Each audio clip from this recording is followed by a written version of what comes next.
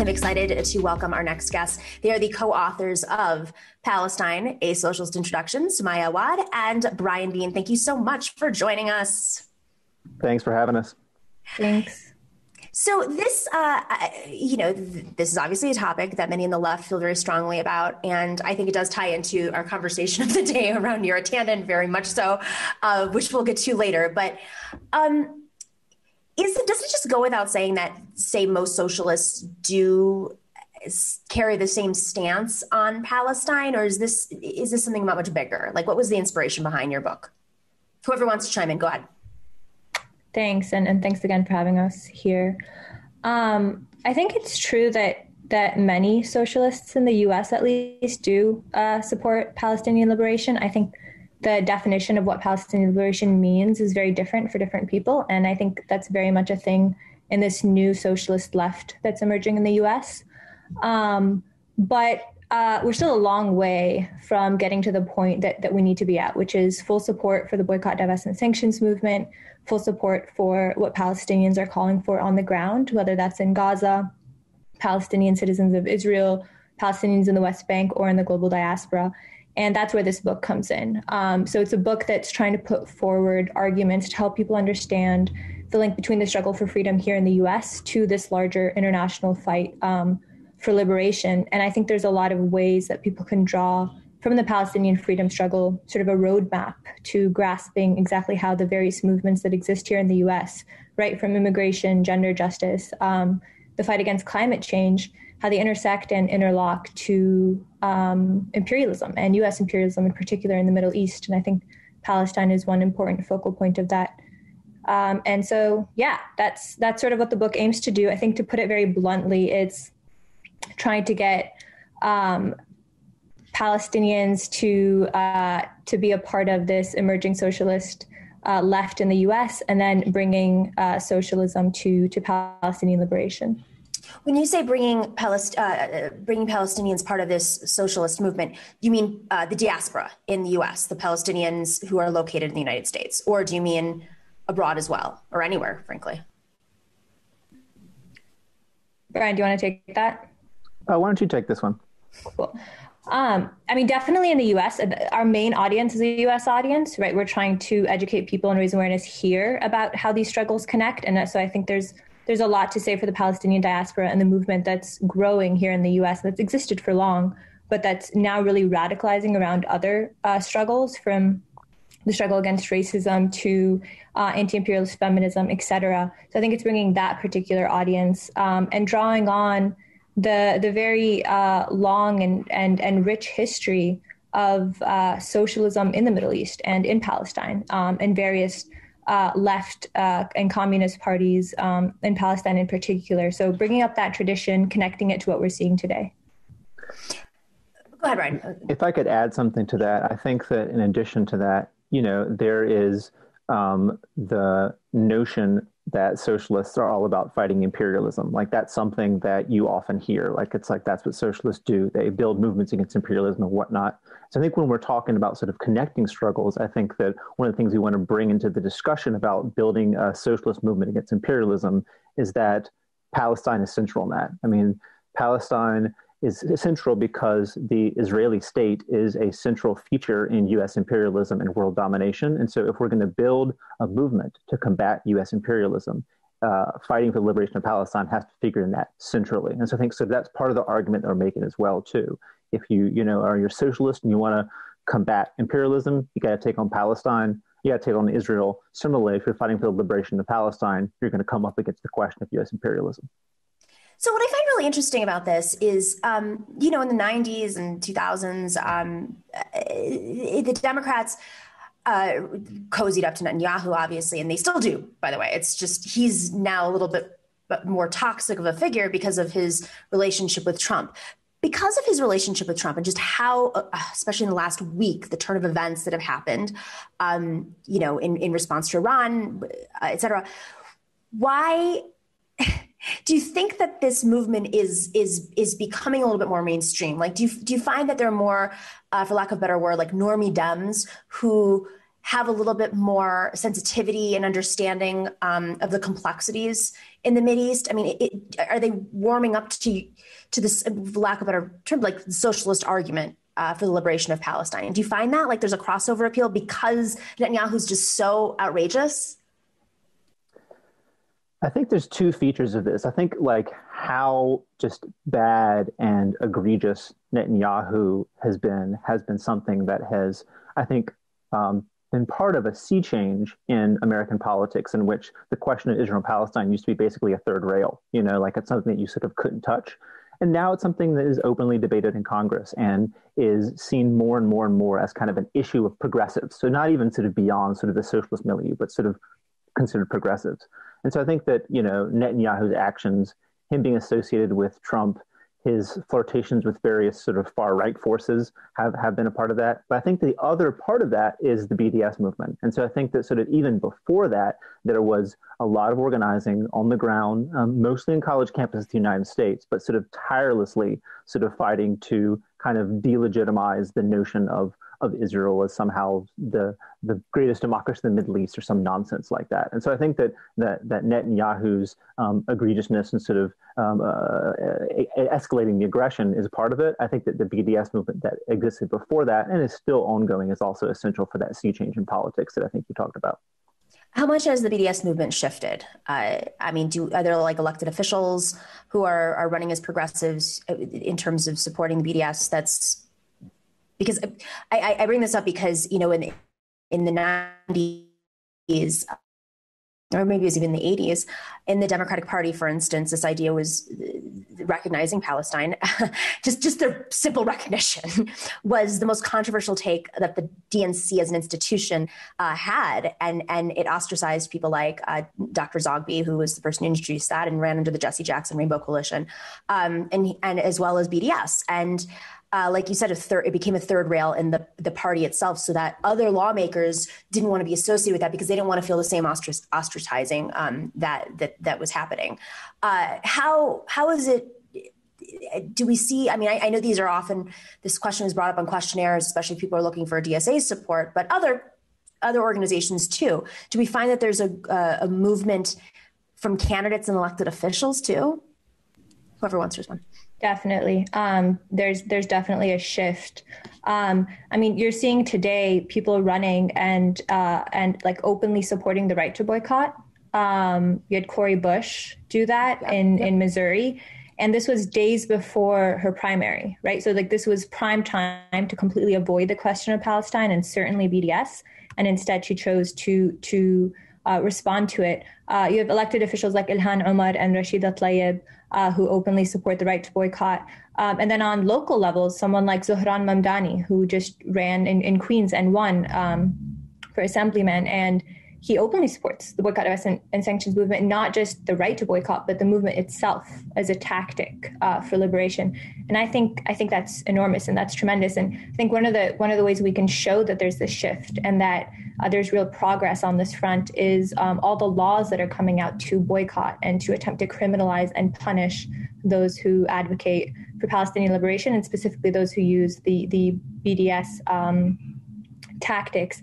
And really quickly, just to piggyback on something Brian said earlier about Netanyahu, your question about Netanyahu, I think that's entirely true, that he's helped sort of push this progressive front because of his alliance with Trump. But I also think what we're seeing is that there are people, both elected officials and then on the ground, who recognize that it's not just Netanyahu didn't start this right-wing movement in Israel, but it's actually the very nature of Israel is inseparable from that of imperialism, settler colonialism. And so its existence as it currently stands needs to change, right? It's an ethno-state. It's inherently incompatible with justice. And that's what we're fighting against. And that's part of what the book is trying to put forward, that it's not just about Netanyahu. It's not just about Trump. It's not just about these last 10 years. It's actually a much longer history, and there's a much longer fight ahead of us. Can we talk about some of the solidarity? I mean, when you say solidarity with Palestine as a colonized state at this point, probably, I don't know, is that fair enough to say? You said something about environment, and that really stuck to me because there is this intersectional aspect that's not like discussed, first off, it's just never discussed in the mainstream, but never from like an intersectional approach. And I remember I was talking to Linda Sarsour at one point about water, and I was really blown away by the lack of clean water and kind of the games that are being played by Israel in controlling the water supply with the people of Palestine. Can we just like touch on that and some of the environmental aspects? Because that was really eye-opening to me. Whoever, Brian, you just went off mute first. I'll say you first. Good eye. It's like Jeopardy. Go. Yeah, exactly. What is water for 500, Nomiki? I think that this issue, aside from just being an environmental question, so the access to water and how that has been diminished, particularly in the West Bank and of course in Gaza, and the way in which the pattern of settlements is pushed into places that makes it even harder to access the water.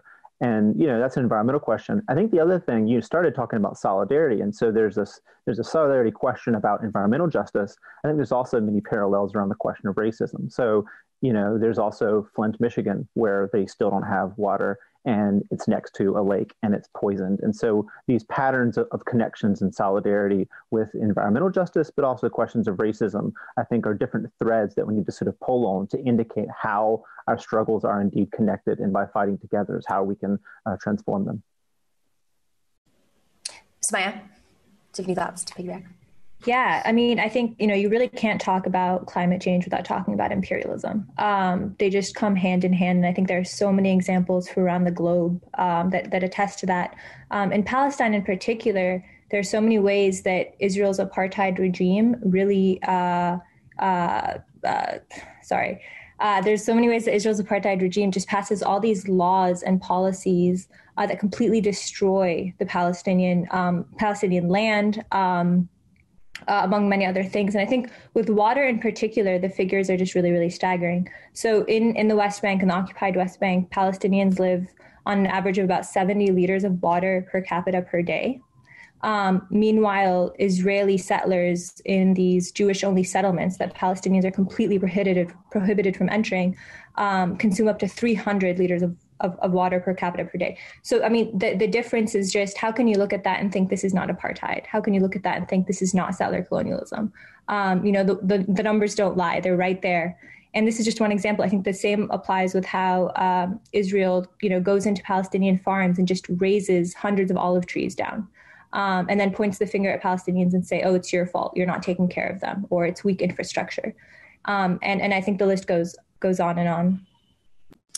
Let's touch on some of the other things that you bring up in the final minutes about your book. So if we were to pick 3 issues, just because the book, you can read the book, pick up the book, put it up on screen, everybody can take a look at it. 3 issues that would probably surprise people the most in terms of key aspects of international solidarity, whether it's climate or gender justice, or I mean, what would you say the top line issues? Like if we're going to go to our holiday dinners with our families and we want to educate them, these are the 3 intro points for them.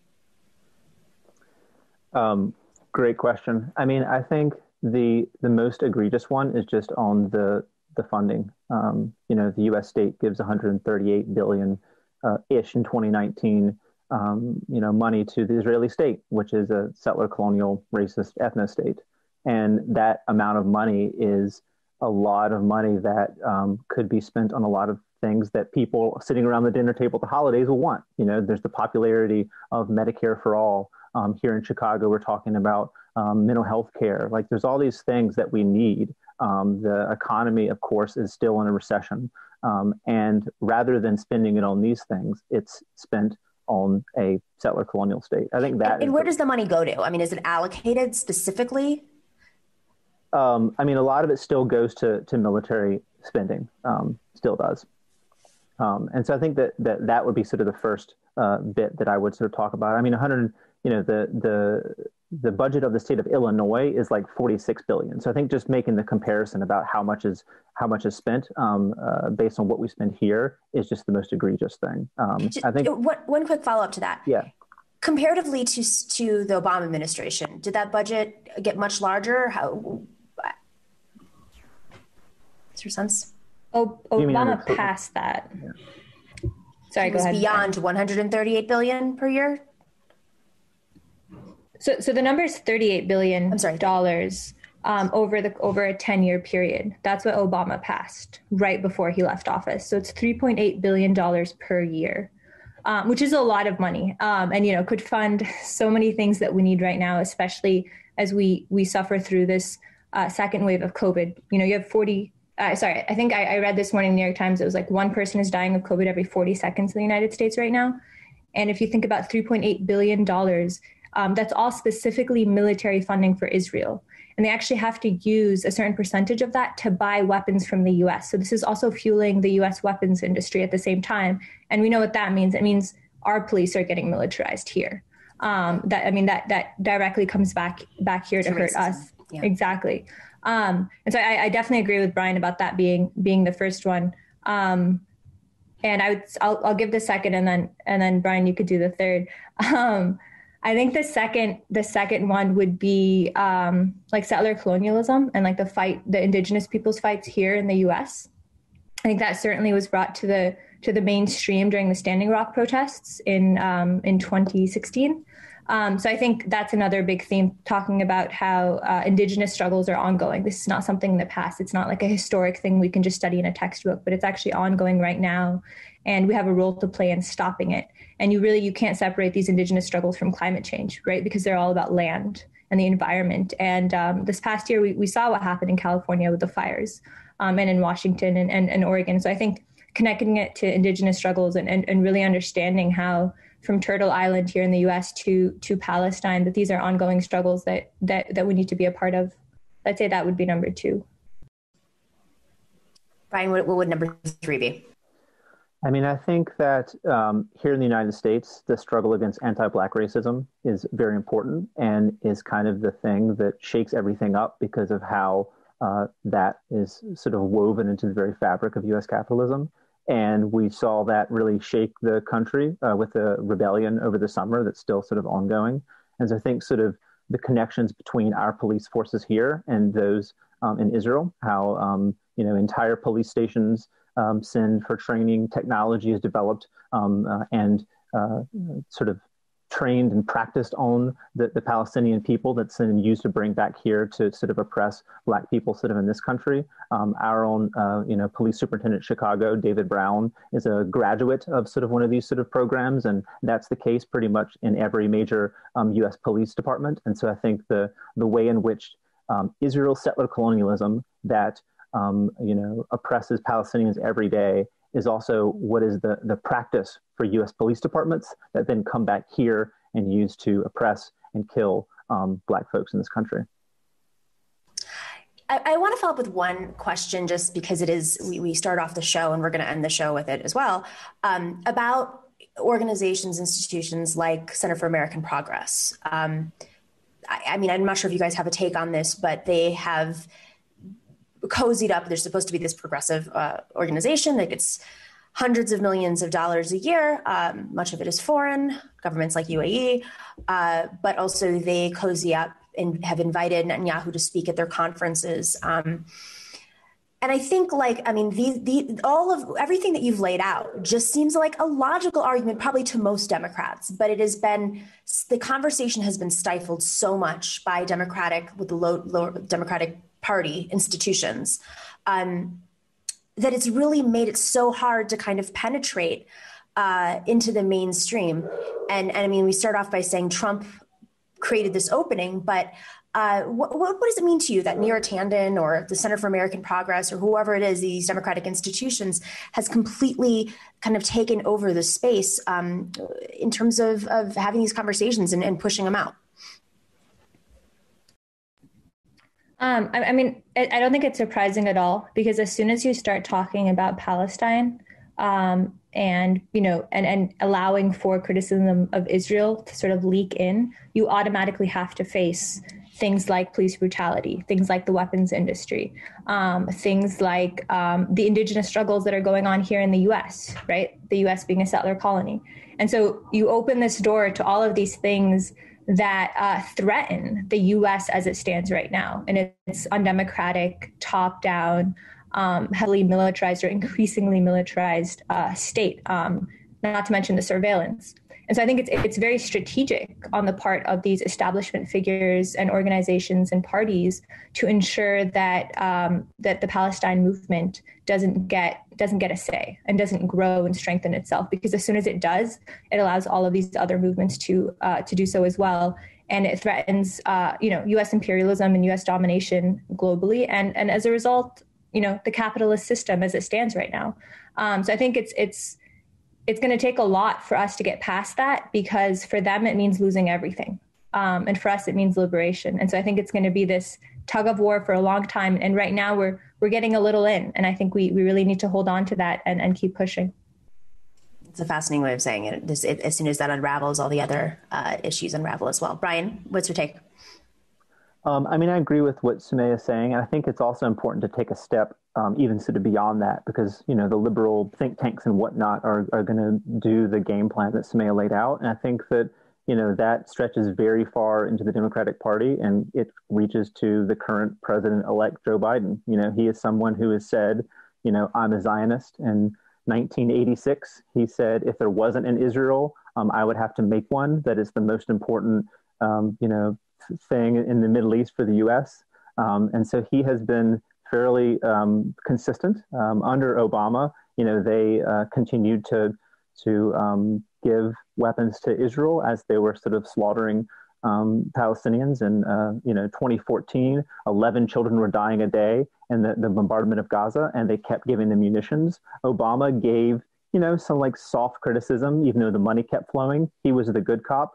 Biden was the bad cop. He was the person who had the relationships. And so I think that the liberal think tanks are going to do their thing, but I think that the U.S. state, Trump has taken it somewhere. I don't expect Biden to really push very far to undo those things. He wants the normalization with the Arab states. Maybe he'll do some small symbolic things like restoring the PA offices in DC or sort of whatnot. So I think that there's a long road ahead. I think that the ideas have been changed by the stuff that we started the conversation with, but I think that going up against that will be going against not just propaganda engines like the Center for Progress, but also the chief executive of the U.S. state. Amazing. It's an amazing time to have these conversations as we enter this new administration. And especially since this has been such a centerpiece of the Democratic Party's infrastructure. So I urge everybody to go check out your new book. It comes out. Is it out officially yet, or is it December? In a week today. It's out. It came out It's out today. I don't even know what date it is. December. It is December. Palestine, a Socialist Introduction. It is edited by Sumaya Awad and Brian Bean. Thank you guys so much for joining today and for writing this book. Go pick up the book, Haymarket Books, directly at the publisher. Red Emma is any place that's not Amazon or some corporate structure would be the right place to go get it and read it, write notes, and share as much as you can with your families during holiday events or whoever. It's a great time, great time to do so. Thanks for watching and listening to The Nomiki Show. But remember to click like and subscribe on YouTube, and please share on social media. If you're not already a patron, please join us for as low as $5 a month on patreon.com/The Nomiki Show for early and special content. That investment makes a huge difference. We are not corporate media raking in the dough.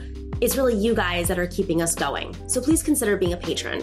And to our current patrons, thank you so much. We are incredibly grateful to you. We also now have swag. So check us out on thenomikishow.com to get your mugs, your totes, and your stickers.